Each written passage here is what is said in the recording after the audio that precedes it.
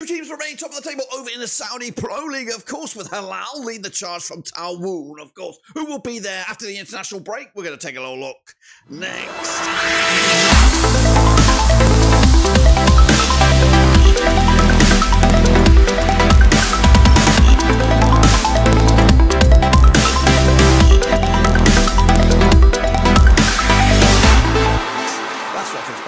Production video today. We're taking a look at match number 6, of course, over in the Saudi Pro League, and we'll get to that in just one second. If you're new, where you been, smash your subscribe button, bang to all things Saudi Pro League related, Blackburn Rovers related, world football related. We got it all here, boys.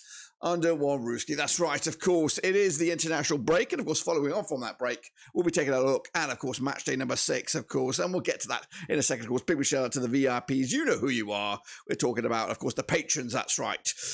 So let's get into the deep end, of course, and have a look at what went on last time around, of course, and then kick on forward to the following matches. So let's jump in the deep end right here, right now, and have a look at what we're talking about. Of course, let's talk about the results from match day number 5, and here they are. My picks on the left, the real deal on the right.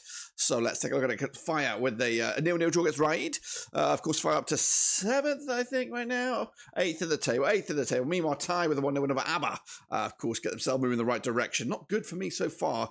Akhdoud, of course, picking up a 1-0 away day win over Riyadh. With Ittihad losing a 7-goal thriller to Hilal. The champions going down here. 4-3 in the end to Hilal. I went 3-2 the other way. Meanwhile, Al-Khaleej 3-1 win over Al-Shabab. Again, I went the other way. Got that one wrong. Damac, though, did lose to Al-Ettifaq 3-1, got that one spot on the nose. Fateh with a big 5-1 win over Ali, of course, who take a tumble. Now down to 4th in the table. Wow, wow, wee, wow. Meanwhile, Nassr, 5-1 demolition job of Al-Hazem, not too shabby, and Taawoun, 4-1 win over Al-Wehda in the end. So I don't know. What did I get there? 1, 2, maybe 3. 3.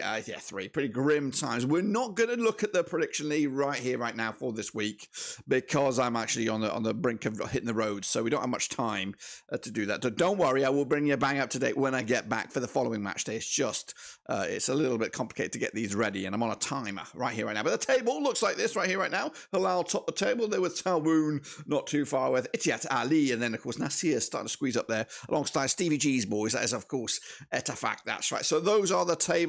That is the link for the prediction. It will continue. There will be the stuff there. It's just I cannot get into the. It does take me about 25 minutes to calculate the numbers, so I don't really want to waste the time, right? Because I've got to hit the road, and I've got about 50 bazillion videos to do. So here we go. Looking forward to the next round of games, which do take place again, following on from the international break, which I believe will be the 14th to the 16th. These games. We're going to start with Akhdoud. No, we're going to start right here. It is Abha up against Ettifaq, of course, and that actually takes place.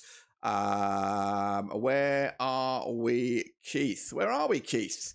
I'm trying to find you here. I'm blind as there it is. It's actually on the 16th of September. These two sides have played each other 8 times since 2019. 4 wins for Abha, 3 wins for Ettifaq. Of course, we've got 1 draw at the moment. 2-1 win, the biggest win for Abha. Of course, with 12 goals scored in those 8 games, 1.50 goals game ratio. Up against, of course, Stevie G's boys. Ettifaq, 4-1 win, their biggest score, 15 goals in those 8 games, 1.88 goals game ratio. They're on 75% form right now. That is, of course, Ettifaq winning 4 of the last 6 in all competitions. Meanwhile, Abha, 2 wins in the last 6 games, are in 10th with 6 points on the board right now. Last round over in Abha was a 2-1 win. That was back in May 2023 for the hosts. And of course, following into this one, Ettifaq with a 3-1 win over Damac. And Tai did beat Abha last round. I do not have the odds on this one. So I'm going to go with my gut. And my gut says an away day win here. 2-1 win for Ettifaq, which of course keeps Stevie G's boys in the mix for a title push right here, right now. Next up, we have Ali, of course, up against Al-Taawoun. Have been a right old breath of fresh air, you would imagine. That's actually probably the game of the week, of course. We're looking at Ali, who are in 4th in the table, up against Taawoun, who are in 2nd. They've played each other 22 times since 2011. Got 8 wins for Ali, 5 wins for Taawoun, and 9 draws. Ali, of course, 5-1 win, their biggest over Taawoun. 41 goals scored in 22 games, 1.86 goals game ratio. Up against Taawoun, their biggest win over their hosts, of course, 3-0 win, 33 goals scored in those 22 games, 1.50 goals game ratio. Taawoun coming to this on 92% form. That's winning 4 in the bounce. They are in 2nd, 13 points on the board. They actually level on top there with Ali taking the L last time around, down to 4th with 12 points on the docket right here, right now. Ali, last time around at their place, was a 1-1 draw. That's back in February 2022. And of course, heading into this Badgerino, I've got no odds, so my odds is in my guts and my 501s, my Levi's. And we're going to go with a 3-1 win for the hosts here. Bounce back ability. Taawoun taking the L on this one. Next up, we have Al Akhdoud up against Ittihad, of course. That's coming at you on the 14th of September. I believe that might be a Friday. Check your calendars. Never played each other, these two sides, according to my eyes. Akhdoud, of course, coming into this on 42% form, just 1 win and 5. They're on 4 points right now in 13th in the table. Up against Ittihad, of course, the champions, of course, coming into this on the back of a loss. 67% form for them, 12 points on the board, third in the table. Can they, of course, rise up the ladder? Of course, 7-goal thriller it was for Ittihad last time round, 4-3 loss at home, of course, against Hilal, with, of course, Akhdoud picking up a 1-0 win over Riyadh to climb up the table to 14th. Once again, no odds right here, right now. We're going to go with the Guts as 2-0 win for the away side. And, of course, they move back up potentially to number 1 spot as well. Next up, we have Al-Fateh up against Shabab. That's right, that's coming at you this coming weekend. It's on the 15th of September over at the Al-Majaz Sports City. Played each other 10 times in 2017, 2 for Fateh. I've got 6 for Shabab and 2 draws as well. Fire, 3-1 win was their biggest, 12 goals scored in those 10 games, 1.20 goals a game ratio. Up against Shabab, their biggest win, 4-1 win, scored 18 goals in those 10 games, 1.80 goals game ratio. They're on 17% form right now, just 2 points at the past 5 games, of course. 17th in the table up against Fire, who are in 8th with 6 points on the docket right now. And of course, just 1 defeat the past 6 right here, right now. Last round over at the Al-Majama Sports City, it was a 2-1 win for Shabab, who actually won 4 in the bounce against these bad boys, so they're fancying the chances, of course. But for me on this one, going to go with a 1-1 draw, point split right down the middle, and of course, everybody happy with at least something from this game. Next up, we have, what do we have? We have Al-Khaleej up against Al-Fateh, that's right. Let's take a little look at this badger on the 15th of September at the Al-Khaleej Club Stadium. Played 8 times in 2014, 1 win for Khaleej. We've got 4 wins for Fateh. We've got 3 draws as well. Khaleej on 4-2 win, their biggest win over Fateh. Of course, 8 goals scored in those 8 games, 1 goal a game ratio. Up against Fateh, of course, managed by Slaven Bilic. A toss to their 2-0 win was their biggest. 13 goals scored in those 8 games, 1.63 goals game ratio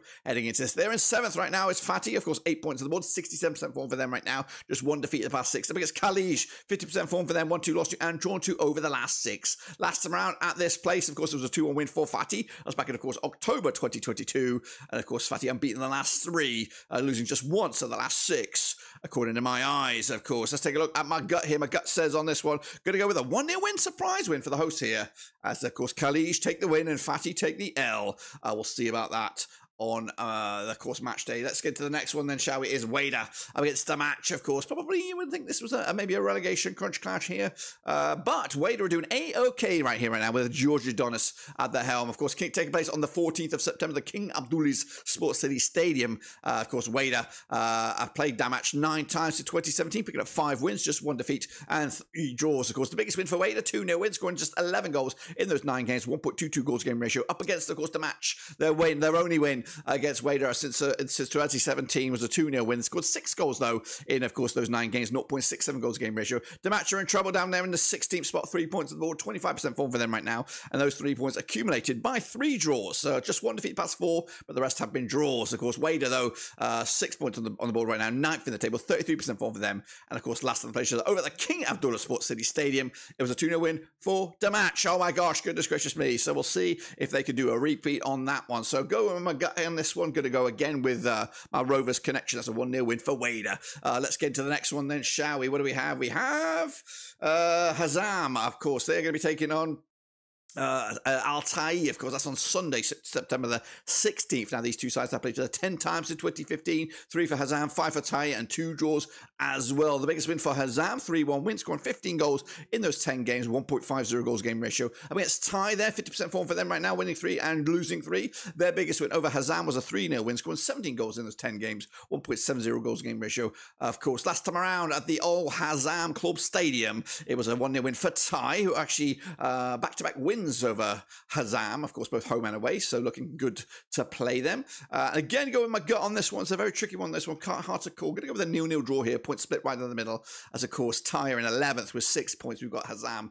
in 18th on 2 points, but they are home, so a bit of advantage on that one. Next up, we have this one. It is Hilal against Riyadh. That's right, coming at you on the 15th of September, the King Fahd International Stadium. And, of course, these two sides never playing each other. Hilal, of course, top of the pops right here, right now. They're, of course, 13 points on the board, winning 4 of the last 5, 75% form for them over the last 6. Riyadh are in trouble a little bit, down 15th spot right now, 4 points on the board, 3 defeats on the spin, on 33% form for them heading into this. Last time around, though, Riyadh picked up a 1-0 win over Akhdoud. It's actually been 3 games now without a goal up against Hilal now Of course, that 7-goal thriller last time around against Etihad, the champions. Before that, beating Stevie G's boys 2-0 as well. So they've played some big boys already, and they look the real bloody deal. So going to go with them on this one. 3-1 win. Again, got no bookies odds on that one. Into the final one, I think, if my mathematics is pretty good, it's Raed against Nassr. Of course, Ronaldo's boys. Played each other 25 times since 2011. Got 1 win for Raed. We've got 3 draws and 21 wins for the visitors. That's Al-Nassr. Of course, Nassr's biggest win over their hosts. 5-0 win. Of course, scoring 69 goals in the 25 games.